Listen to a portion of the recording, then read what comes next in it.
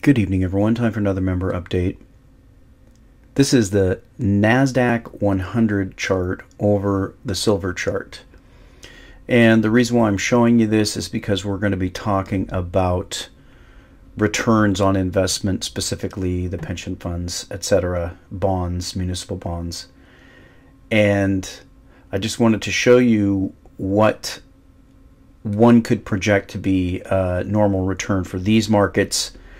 And first, let's point out the silver price here. You can see it's dropping down from that spike that we made. We're now at about 18.6. Is this decline over? I can't say for sure that the decline is over. I can say that I'm nowhere near feeling that feeling of needing to pull the trigger. So for me, just as a gut instinct, then I'd probably say no, it's not over yet. But you can see that's kind of a small blip in the scheme of things. The big picture, of course, is this area of divergence. Definitely the largest divergence since this divergence here, which was the NASDAQ bubble. So the reason why this seems so dramatic on the chart is because of how far the NASDAQ ran, and you can see it ran from about 800 all the way up to nearly 5,000.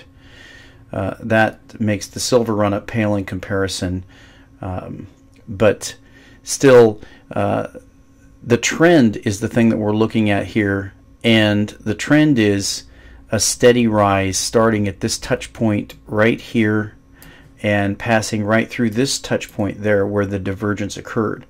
But prior to that time, you can see that these two markets generally tend to return towards that trend line. Now we're going to be talking about future returns and expected returns on specifically pension funds, but on any investment really. And just based on this chart, if we were to project sort of a normal rounding off rise here in the price of silver back to this line, I would project it, if it matched what we've had here on the downside in time, then roughly 3 years. And that's going to be roughly, these are very rough numbers, close to a 50% return over the course of 3 years. You break that down over the 3-year period and look at a per year return, then you're talking about maybe 20% or something like that. 20% per year for 3 years is going to bring us back up to this line. Now for the NASDAQ, that's going to require not being cut in half, but close to it, close to being cut in half for the NASDAQ, maybe to lose a third of its value to return to this line. So based on just on these divergences we see here, one would definitely project that stocks are not a good bet right now, and that silver is a very good bet right now, short term and obviously long term as well.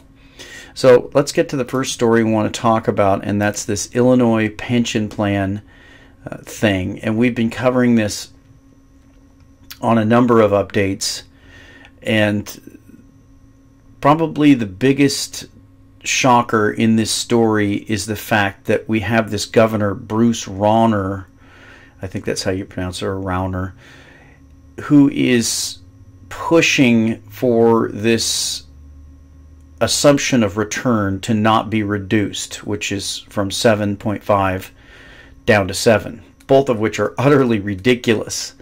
But let's read the story here, and then I'm going to put it all together. Earlier this week, we reported an daunting predicament facing the dramatically underfunded Illinois teachers retirement system, TRS. The state's largest pension fund, which is only 41.5% funded, cut its existing future returns assumption from 7.5% to 7%, which was previously lowered from 8% in 2014, and suffer the wrath of the state's governor, Bruce Rauner, who would be forced to implement even more unpopular tax hikes or keep its existing projected returns and potentially suffer an even greater shortfall and greater taxpayer funding needs over the long run if it was unable to hit its bogey. Despite tremendous political pressure on Friday afternoon, the Board of Trustees for Illinois Teachers Retirement System, which serves almost 400,000 teachers, voted to cut the assumed rate of return from 7% to 7% from 7.5%. Quote, "We have to do what we believe is the right thing," Richard Ingram, the pensions executive director, said during the board meeting in Springfield. As a reminder, Illinois fiscal 2017 pension payment to its 5 retirement systems was estimated at $7.9 billion, up from $7.6 billion in fiscal 2016 and $6.9 billion in fiscal 2015, according to a March report by a bipartisan legislative commission. The country's 5th largest state's unfunded pension liability stood at $111 billion at the end of fiscal 2015, with TRS accounting for more than 55% of that gap. This is how the Chicago Tribune summarized the pension fund's dilemma. If the board voted for a 7% figure, the state government would be on the hook to make up the difference, estimated to cost an extra $400 to $500 million a year, an expense that would come due starting in July. The governor and lawmakers would have to find that extra money, worsening a state budget that's already in free fall amid a budget impasse that lasted more than a year. Alternatively, if the budget voted for the 7.5% figure, the state would not have to pay all that extra money right away, but if investments failed to hit the benchmark, the shortfall would have been tacked on the pension fund's $65 billion debt. Taxpayers would be hit either way. The question was whether it would be in the short term or the long term. Needless to say, fearing a popular revulsion, Governor Bruce Rauner wanted TRS to delay the decision, which was odd position for him to be in, considering Rauner has long criticized state and city government for kicking the can down the road on financial issues, and yet that's precisely what he was advocating as he tried to delay the teacher pension decision. So that's what's going on there. And the two takeaways for me, first of all, is that we have a board that's voting on a figure to a future estimate of investment returns. Now, does that seem like something that you would want to have a popular vote on? Isn't that a matter of some type of empirical science? I know that economics is not really a hard science, but it doesn't make a lot of sense to think about people who have a vested interest, and I think it's mentioned elsewhere in the article that they actually, to be on that board, they have to be employees of that system. So to have people on a board voting, and essentially what they're voting for is to raise taxes for their pensions. To have people sitting on a board voting as to what the future returns of investments will be has got to be one of the craziest things I've ever heard of. That's like kids in a math class voting for what the answer is going to be to a particular problem. It's absolute insanity. Now, people are trying to figure out what the governor is doing here. Well, I think what the governor is doing, or what the governor at least should be saying, is that it doesn't matter what you put the projected returns at. They're already way too high. And what we need cuts in people's pensions, and we need to increase the amount of their pay that's withheld to continue to fund those pensions. And definitely, I would personally propose that those two be connected.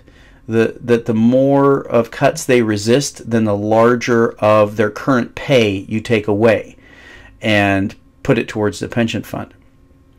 I would be in favor of a law that states that no matter what happens to the pension funds, taxpayers' liability, no matter what happens to the projected returns on the pension funds, no matter what happens to the payouts, the investments, anything that happens to them, the pay-ins by the employees, it doesn't matter. Taxpayers cannot be impacted, because we're getting to the point here now. We're going to see that next with Puerto Rico, which is even a worse situation, that the tax money is being taken away that just does the very essential things that governments do.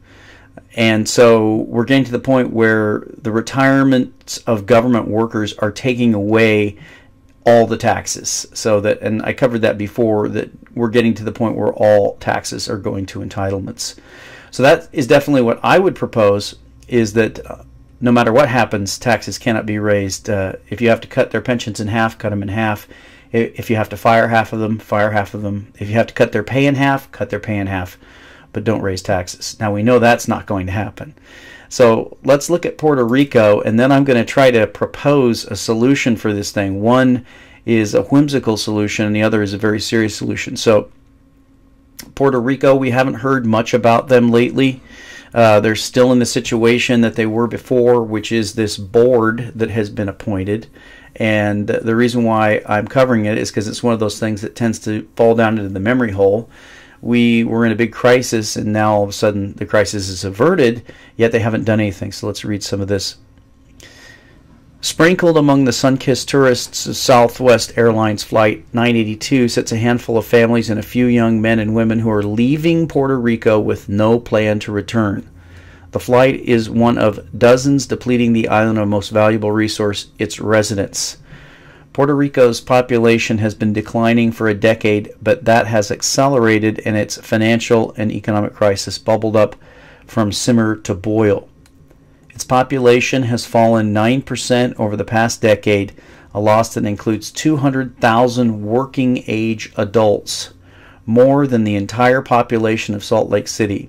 In the past year alone, about 100,000 people have left the Caribbean archipelago, many of them bound for Florida, Texas, and New York. Kathy Beckman, a flight attendant with Southwest who jets between San Juan and Orlando, has seen the exodus from the U.S. territory at first hand. Quote, very rarely are any of the flights empty. The fiscal collapse of Puerto Rico, which suffers under a debt and unfunded pension burden of more than $110 billion, has prompted one of the largest migratory movements within the U.S. in decades, demographers say. In so many ways, this is the 21st century version of the Okies and the Dust Bowl migrations in the U.S. in the 1930s, says Harley Shaken, chair for Center for Latin American Studies at the University of California, Berkeley. Quote, the difference is these people are crossing an ocean. The brain drain is acute and is having a severe effect on every aspect of Puerto Rican life. The island has lost pediatric doctors, and the island's only air ambulance service stopped this year. School teachers outside San Juan, the capital, have had to turn off the lights in the rain, a result of outdated and damaged fuse boxes. Puerto Rico has admitted defeat in its battle to stay current on its debts and is preparing for restructuring talks with creditors, but none of the proposals by the U.S. Commonwealth or its lenders, including slashing its debts or an interest rate holiday, are likely to kickstart growth. Advisors of both sides concede that without being able to halt the economic rot, output has been in near constant decline since 2007. They could be back in negotiations within the next decade. And that is before policymakers consider rapidly depleting federal funding for health care and the prospect of the end of a business tax that has provided roughly a fifth of the island's revenue. Now you can see the declining population, and the fastest segment that is declining, I think it's there's a chart down here, but the fastest declining segment is, this is Puerto Rico's aging population. The segments that are declining the fastest is the young people, and that makes sense, because why would young people want to stay in a country that has no future? They wouldn't, especially if they're U.S. citizens and they have the opportunity to just go to the mainland and just go to a state there, and still, if they were on any kind of benefits, they can get the same or better benefits there. So, but if they want to look for jobs, then obviously they're going to be looking for a lot better pool of jobs if they're in the mainland. So back to the story here. The fiscal crisis has its roots in the end of the package of U.S. tax incentives. We're not going to go into that, but I wanted to talk about the bonds here because it's very interesting. This is what I've talked about for quite some time, that the story behind the story for me is the bonds, because the reason why they're doing what they're doing is because they're interested in continuing to prop up the Ponzi scheme. The biggest fear that the powers that be have is that the Ponzi scheme will collapse. And if it collapses, it's going to take everything. So whether it's Puerto Rico or whether it's the Illinois pension fund, whether it's the governor trying to kick the can down the road, or whether it's this board trying to kick the can down the road, it's the same story. They're trying to keep this Ponzi scheme from collapsing. But what's fascinating about this is when we start to talk about the bonds, especially the municipal bond market. In July, when the government missed nearly $1 billion of payments, it paid off other lower-rated debts instead of paying general obligation bondholders. U.S. investors fear it could set a dangerous precedent in the municipal bond market as states with large pension obligations face the threat of insolvency. The island has been hit with more than half a dozen lawsuits from bond insurers and hedge funds, including Aurelius Capital Management and Monarch Alternative Capital. These have been served before the expiration of a stay of litigation which prevents lawsuits against the Commonwealth while Promisa's Oversight Board gets up and running. Despite the defaults, Puerto Rican bonds have been among the best performing in the municipal bond market this year, according to Barclays. Now think about that. This is the type of insane system that we have here. We have a failed state that is in a process of bankruptcy, actually, is what we would have to call it. And I believe they'll go into liquidation, probably, of many of their state-owned assets. But while this country, or this territory, is in the process of going through a form of bankruptcy, their bonds are the best performing municipal bonds of the year. The bonds, which have returned 8.7% in 2016, are exempt from federal, state, and local taxes. The tax benefit was, for a time, a boon to municipal bond fund managers across the U.S. who often struggle to find enough of a given state bond to fill a portfolio. So there you go. So here is my answer that I found here. We've absolutely found the answer, 8.7% return. That's a lot better than 7 or 7.5. So I found the answer for the Illinois Pension Fund. What they need to be doing is investing in Puerto Rican municipal bonds, and they can get more than their assumed rate of return. So that's how they're going to save the thing. So you can see just the silliness of this whole thing. It is a gigantic Ponzi scheme.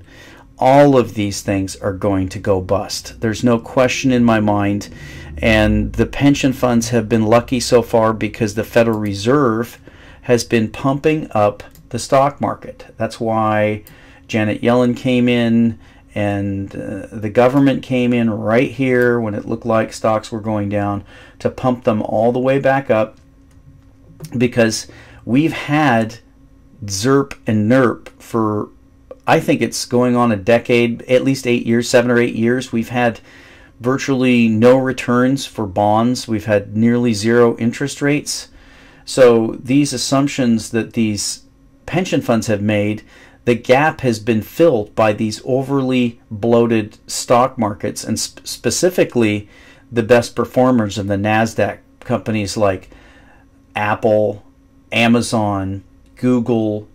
Those are the bellwethers of this index. And so the pension funds have propped up their portfolios with those stocks. Now we can see from this chart that those are absolutely going to go down. I mean, yes, there could be some type of hyperinflationary printing, and this can take off one more time. I don't really see how that's possible, but again, anything's possible.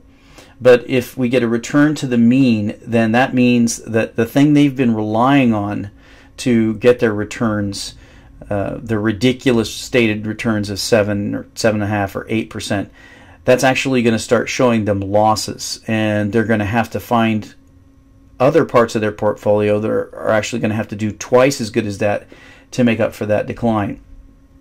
So no, they're not going to be able to save themselves with Puerto Rican bonds. Now here's one way they can save themselves: with physical silver. Just think about the numbers that were being thrown about. $500 million as a 0.5% adjustment, $111 billion shortfall. $62 billion difference in Puerto Rican debt. Look at those numbers and think about some of those dollars coming into silver. Now, obviously, they're not allowed to do that, but imagine if there became some type of panic where they started panicking out of the things that they're in right now and started panicking into things like physical silver and physical gold. What would happen? Well, we know what would happen. The price would absolutely explode.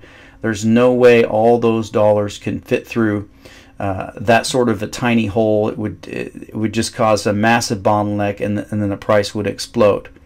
So again, the reason why they're doing these machinations, and again, I think a lot of this stuff is just kind of intended to extend to the next presidency and then have it all blow up. That would be my guess. But the reason why they're extending and pretending and doing all this ridiculous stuff is because if they let these brush fires, we'll say, on the periphery, if they let these burn, if they let these burn out of control, they will burn the entire system down.